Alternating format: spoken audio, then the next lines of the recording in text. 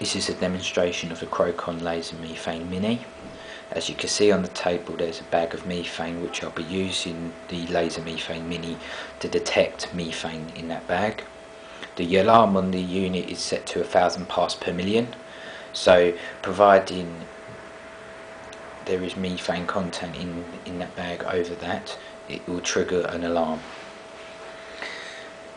As you can see, the device is already turned on. The on buttons here, and to start the test you press the red button in the middle, which is followed by some beeping. See the red laser on the wall.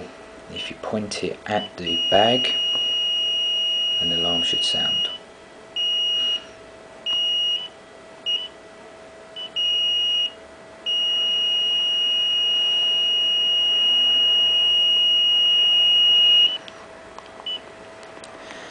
And as you can see, looking at the display, the maximum range that it got up to was 2107 parts per million.